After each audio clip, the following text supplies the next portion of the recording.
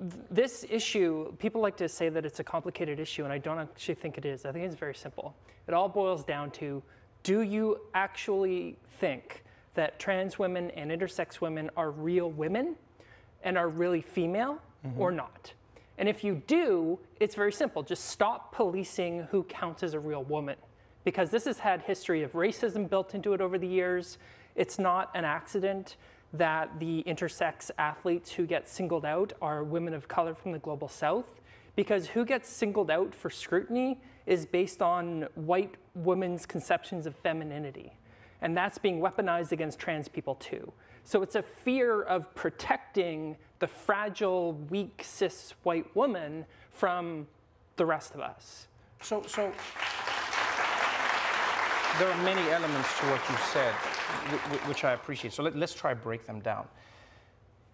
One thing that confuses me personally is it seems like we have discussions about who should participate in which category and how. You know, on the face of it, it seems simple, as you say. You know, if somebody identifies as a woman, if they're transgender, they can compete against women who were born biologically, and then if not, then not.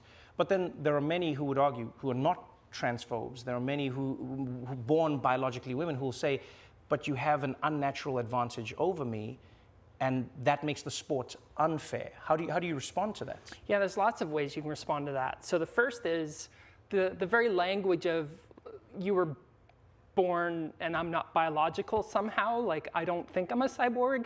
So like this idea that like, oh, you're not a biological woman. Well, I am a woman, that's a fact. I am female, so all my identity records, my racing license, my medical records all say female, right? And I'm pretty sure I'm made of biological stuff, so I'm a biological female as well.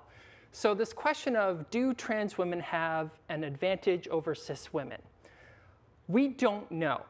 In fact, there's basically no published research on this question. However, there's good reason to think that there isn't, but I think it's irrelevant because we allow all kinds of competitive advantages within women's sport. So one example I'd love to talk about is the 2016 Rio Olympic women's high jump final. First place was over 6'3", 10th place was 5'5". So a 10.5-inch height difference between first and 10th at the Olympics in high jump. Right. And we call that fair. Okay. So the range of body types within the female category is way, way bigger than anything that could be attributed to trans women. So if there's an advantage, and I'm not saying that there is, for trans women in women's sport, it's not an unfair advantage. But also, we've been trying to compete at the highest level for decades. We've been allowed to compete for decades. And no one has won an elite world championship. No one has won an Olympic gold medal. This Tokyo Olympics was the first time trans women even qualified for the Olympics. So this idea that trans women are suddenly going to take over women's sport is an irrational fear of trans women, which is the dictionary definition of transphobia. So it's interesting that you say that, you know, because it's interesting that you say that because I think if I were to push back, or you know, not even playing devil's advocate, there are a few things that could be argued. Number one, you could argue that although the trans woman who competed in the Olympics didn't dominate, she did beat a field of women who might have qualified for that position, right? Secondly, when you talk about the height differences, I agree with this completely, but there are many who would argue that we exist in a state where a lot of the surgeries are new, a lot of the technology, just the technology is new. Transgenderism is not new. We know it throughout time, we've seen it throughout history. But there are many who would say, how do we ensure that we are creating some sort of standard? And the reason we talk to this is, you know, we talk about this is, it's the reason they have to regulate performance-enhancing drugs. For instance, what is fair? What can you drink? What can you not drink? What can you consume? What can you not consume? Some would say, if you are born that way, that's how sport has determined who goes where. And then some would say, no, regardless of who you are, you should be able to compete.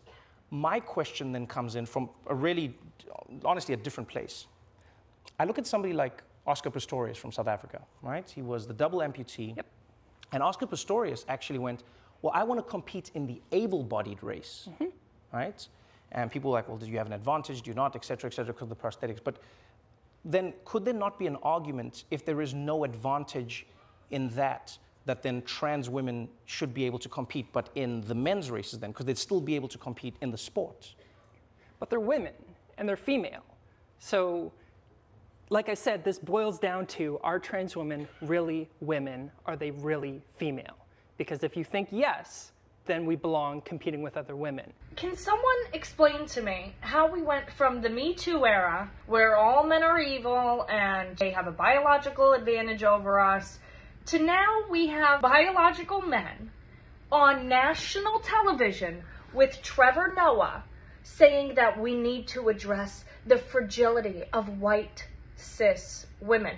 First of all, don't call me cis. I am just a woman. Second of all, how did we get to the point where we're saying that men don't have a biological advantage, especially coming off of the Me Too movement, where we were told there is an R-word culture. I'm trying to be advertiser friendly here, because men have this biological advantage over women, and now all of a sudden that doesn't exist. There is no R-word culture. Men should be allowed in our daughters' locker rooms, in their bathrooms, and now they should be able to curb stomp them in sports, because we've thrown reality and science out of the window.